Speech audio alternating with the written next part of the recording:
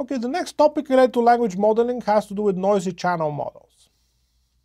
So what is a noisy channel model? Why is it so important in natural language processing? Let's look at an example first. Suppose that we have a hypothetical system that takes as input written English. Let's call that X. And then we have some sort of an encoder that randomly garbles the input, converting it to Y, which is some sort of garbled English. So the output is now going to be what we call spoken English, or Y. And what does this garbling do? Well, it's just going to convert the original sequence of words in English as they are written into an audio signal that corresponds to the spoken English. Let's look at more examples. We can convert grammatical English X to English with grammatical mistakes, Y. We can convert English X to bitmaps or characters, that's Y. So in the most general case, a noisy channel model is used to determine the connection between a joint probability of two sequences as the product of the first sequence times the probability of the second one given the first one. So we can think of it as a process of encoding and decoding. So given a foreign language string, we want to guess the English language version.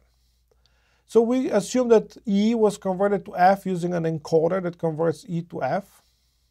And then we want to build a decoder that converts F into E.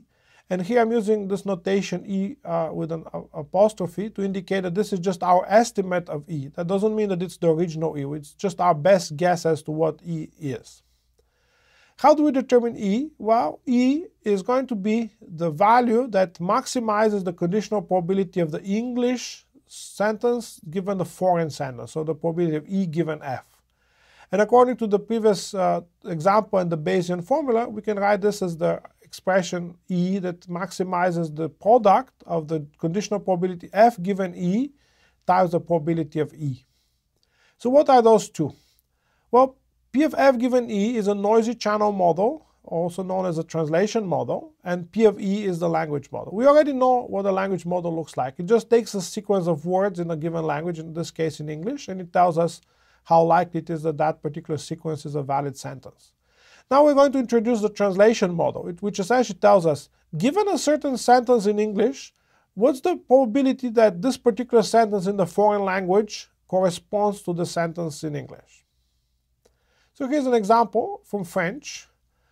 We want to translate La Maison Blanche from French into English. For those of you who don't know French, this just means the White House. So here are some possible translations. The first one is we're going to translate this as cat plays piano.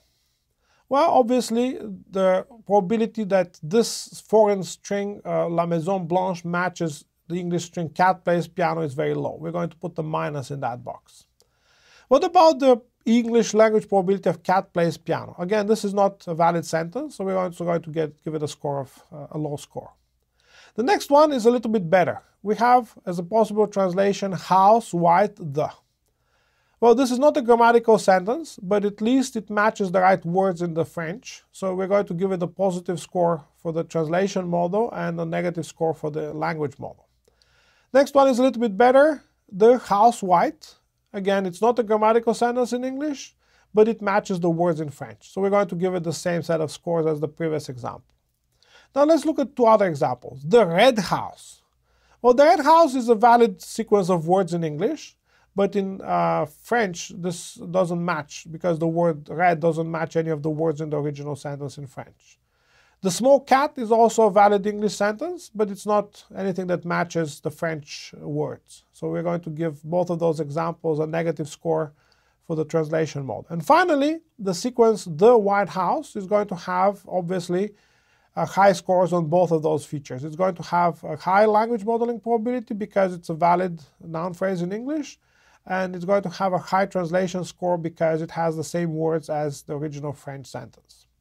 So the idea of translation models like this is to come up with all the possible sequences of words in English of the right length, and to try to figure out, based on the two probabilities in the two columns, which one is the best translation of the original sentence. So the good translation is going to have a high score on the language model and also a high score on the translation model. And if there are many phrases that have high scores on both of those, we're just going to multiply those two probabilities and pick the one that has the highest product.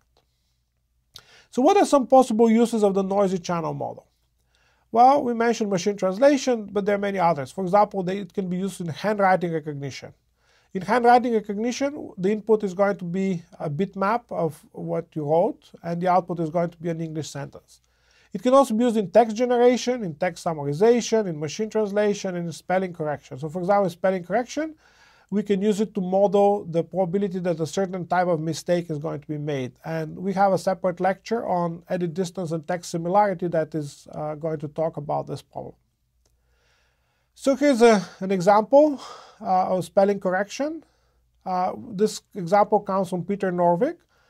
The idea here is that we have a word thew, T-H-E-W, that was clearly a mistake. There's no such word in English. And we want to predict which of the candidate words in the second column are the most likely substitutions. So the first one is the word the. The next one is to leave the word alone. The third one is to replace the E with an A and get the word thaw. The next one is to insert an R, so we would have the word through. And finally, we have a replacement that swaps to adjacent letters and get another nonsensical word, T-H-W-E. So now we need to figure out what are the conditions that make those substitutions possible. So in the first example, we are looking at the probability that we're going to replace EW with E. So the probability of this is very small, but the probability of C is very large.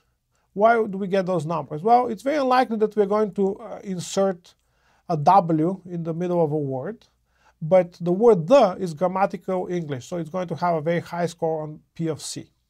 The next one is thew, T-H-E-W. It gets a very high probability in the first column because it just means that no typo was made. However, the probability that this is a valid word in English is very, very small. The third example, we have, again, different numbers. The probability that this mistake is going to happen replacing the E with an A has a probability of 1 in 1,000. And then the probability that thaw is an actual English word is relatively high because it is a real English word. And so on, we can add the missing values in the other cells of the table. And then in the last column, we can multiply the two probabilities, the translation model probability with the language model probability. And here for clarity, we're also going to multiply them with the billion. So we're going to have numbers that are around 1. So in this case, the first suggested spelling correction is going to be to replace T-H-E-W with the. It's going to have a score of 144. The second alternative is to keep it as it is with a score of 90. And then we have 3 more substitutions that are possible but have much lower probabilities. So the scores are respectively 0.7, 0.03, and 1 in 10,000. So if you're interested in more detail about this, you can look at Peter Norvig's section on n-grams in his book at this URL. So this concludes the section on noisy language models. And we're going to continue now with the next topic on para-speech tagging.